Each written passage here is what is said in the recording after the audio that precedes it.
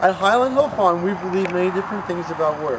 One thing we all can agree on is that newly transplanted trees should be watered appropriately so they can go through the transplant shock and grow out to be healthy, nice-looking trees in your landscape.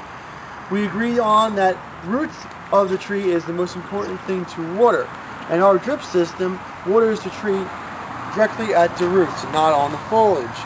You can see here, around the little weeds we have, that we have a drip line that goes into each tree and waters the tree roots of the plant. And that helps the roots pick up water and lets the system of the plant work as it should work in nature. Every now and then it's okay to water the foliage, like overhead irrigation is okay in certain instances. However, if you constantly water the tree's foliage every day for a couple of hours, it's most likely not very good. The reason it's not very good is that if you have any minerals in your water and you're constantly putting water on your foliage, those minerals can deposit and build up over time on the leaves. Our area, we have very heavy calcium in our water. So if we constantly put water on the foliage, that calcium builds up into a white sheet and it doesn't look as nice. Blocks photosynthesis, and with all the water on the foliage may also encourage funguses to grow on the foliage. That's why we tend to like to have our water delivered to the root systems of the tree rather than onto the leaves of the tree. Now, next question is, how long should you water for a tree? It's a very difficult question for anyone to answer because each location you plant the tree at will determine how much water you need. A good example is if you go to South Jersey and you plant in the sands, you're going to need more water than if you go around to northern Pennsylvania where we have heavy clay, you'll need less water. It all depends on the soil that you have, how it drains from it, and the type of plant that you have. Whether it be a potted plant versus ball burlap plant, when the ball and burlap plant was dug, how long it's been out of the ground, has it started to grow new roots. It also depends on the weather of the year. How long you should water it's dependent on how much rain you had, how hot the area is, how much wind goes through, is it full sun, is it shaded. All those factors affect the amount of water that a plant needs to survive in an area. The best thing to do is to go out and see if the plant is moist or not. If it's moist, the plant has the water available to it to uptake the water for its needs. If it's too wet, there's too much water around, it blocks oxygen flow to the roots, and if there's not oxygen flow to the roots start to suffocate and they die. That's what I call root rot. If there's not enough water, the roots can't pick up enough water to support all the foliage on the tree stops growing and starts shedding leaves, and that's not what a good-looking plant in the landscape should look like. A good-looking plant should get enough water that it needs to keep all its foliage and put on some new growth on it. However, not saying that, there is some exceptions to that. Some plants such as maples and birches go through summer adjustment sheds, and those are healthy processes that those plants do naturally. So if you go and you get a birch tree, you put it into the ground, in the middle of summer it starts losing leaves, and it's like a stray species or maybe like a heritage birch, and it starts doing that, it's not something to be worrisome of because that's what they do. So watering is very important. You want the plant to continue to grow, you want to continue to keep the foliage, but also allow the plant to do what it's going to do naturally. Okay, now one question, Mike. Should a person, if they're going to go away for a month or for an extended period of time, should they put their trees on a timer? And if so, what would you suggest about timers on trees? Well, if you have no one to give it water, the timer is the way to go because they do need water. I'm not particularly a fan of timers. I do use timers on my greenhouse, but timers in the landscape after the tree is planted, I guess I shrug it off a little bit, try to get one of your friends to do it or family to do it. Mostly because if you overwater the area, it's easier to overwater a plant in the ground than it is to overwater a plant out of the ground. And if you overwater the plant in the ground and you just planted it, sometimes the water stays around the tree much longer at a newly planted plant than a plant that's been in the ground for a long time.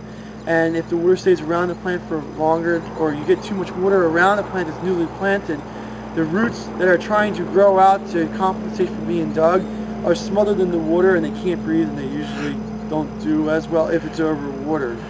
I would say if you water it and you use a timer, you can use a timer, but I would say water it on the lighter end with the timer and then constantly go out and check the plant, make sure that it's getting enough water so that you can add water to the situation, but once you have too much water there, it's very hard to take the water away. Right.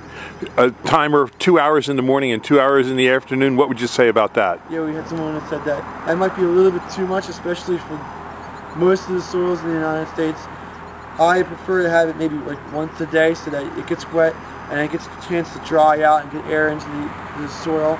And the 2 hours depends on the system that you're using, but our system, we typically don't recommend people running it for 2 hours.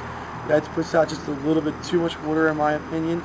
But however, it is your landscape, it's your soil, it's your location, and if you seem to think that that's the amount of water you should do, it could possibly be possible if you have a sandy soil.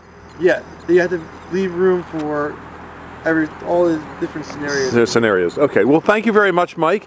And if you have any questions with your irrigation on your freshly planted nursery stock, this is Michael Hurst at Highland Hill Farm, and he will answer your question. That's my vote. And what is your number for people to call you? My number is 267-446-2376. Okay, thank you very much, Mike.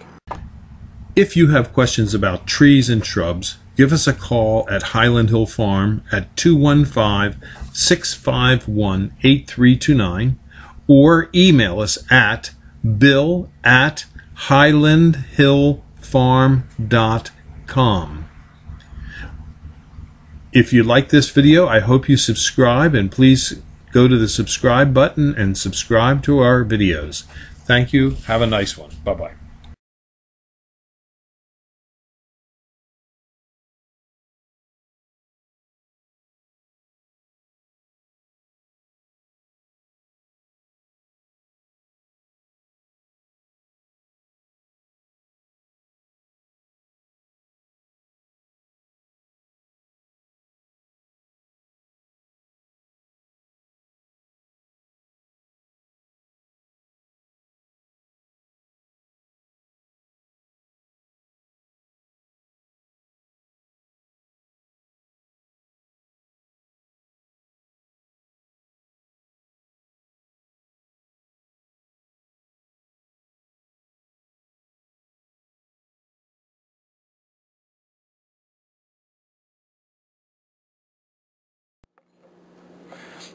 This is one leaf of a bald cypress.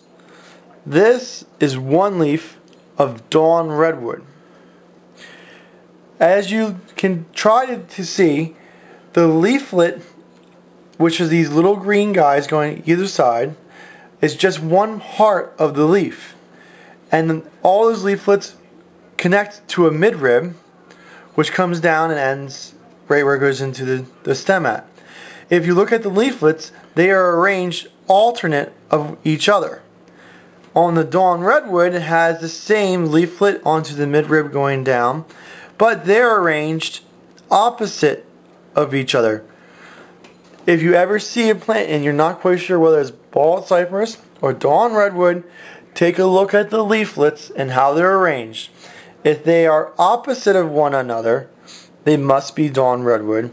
If they alternate back and forth, it must be bald cypress.